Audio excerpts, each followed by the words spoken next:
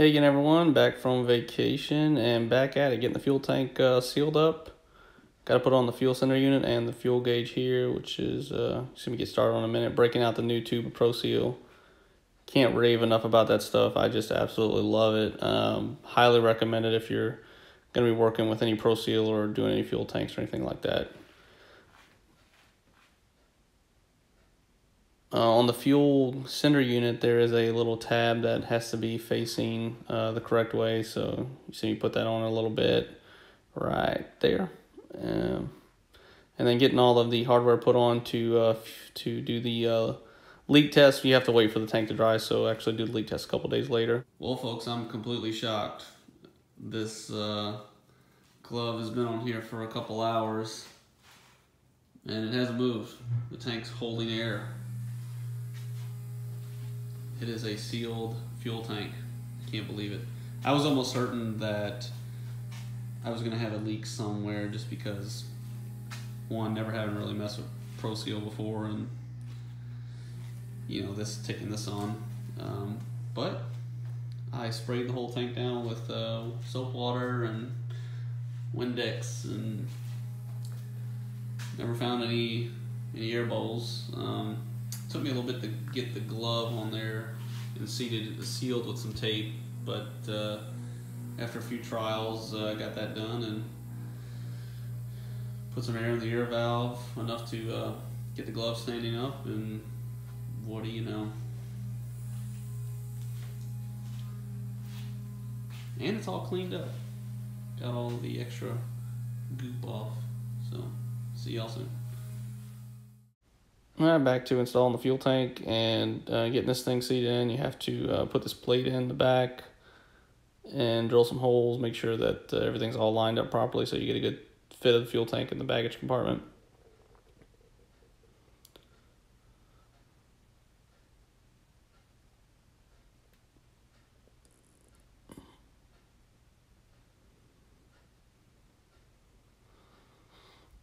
Here we are installing some of the front fuel, not valves, but I guess crossovers where the fuel lines will attach to. And then you have to drill a hole in the tab of the fuel valve that mounts in the back of the plane, and then now we're installing that, making sure to get everything, you know, torqued down correctly, and then also riveting on. There's a back plate that goes behind the fuel valve you have to put in, so getting that put in now.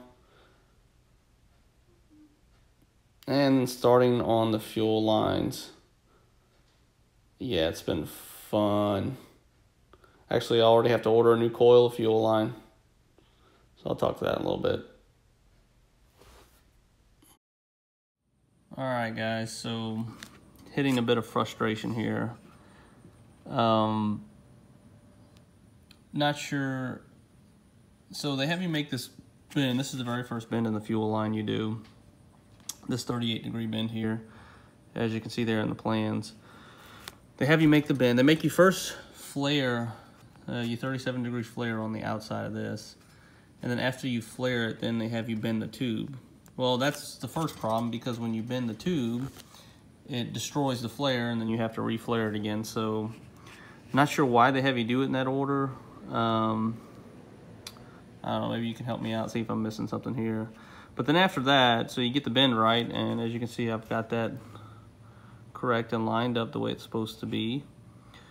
Then they have you install the sleeve and the nut up against the flare, but the problem is the bend, it will not slide on. I've put some oil on it. I've tried to wiggle it on with some pliers, and nothing's working. So yeah, not sure. Maybe have to wait until Monday to give Vans a call. But the other issue I was having was with this fuel tank, and I didn't get any of this on video, but they have you put this plate in here. They want you to put this plate in first and screw that plate down and then try to put the fuel tank in. Well, that is impossible to do. There's some tabs on the bottom of this bracket here, and as you can see, it's kind of marred up this plate here, because you cannot get this tank on with those tabs down there. They hit up against it. I've twisted and tried to fit this thing in there every way. It's a very tight fit, by the way, but it is impossible to get that tank on there with that on. So you have to take that off, put the tank on, then slide that in place to get it in there, and then screw it down. That was the only way I was able to get that tank on. But yeah, the fuel system's throwing me for a loop here a little bit. Maybe I have to call about this on Monday, but let you guys know if I get any updates. See you soon. All right, so as you saw there, a little bit of frustration with the fuel line. This is actually the first fuel line that gets installed, and this fuel line goes from the bottom of the tank to that fuel valve that we installed earlier and on the back of the plane. So I was able to get that bushing, that sleeve around that bend, just using a pair of channel locks, just pushing it, just kind of forcing it through, and it actually turned out okay. But here I actually made a mistake with that sleeve. I put that sleeve on before I made that 90-degree bend and didn't slide it up before I made that bend, so then I wasn't able to get that sleeve on. So needless to say, that whole section is trashed. I thought about just calling it a day after this because I was getting frustrated, but cooled down for a minute and decided to just start over. So here I am starting that fuel line over again, going to make that 38-degree bend in the front that comes out of the bottom of the fuel tank, and then getting that installed and then working on this front fuel line, and I'll talk to that in a little bit. All right, got the fuel line finally installed, the return bypass line finally installed in the front. This was just, this tube, the bypass line is way too long to be able to fit inside of here and get through that little bitty bushing they have there.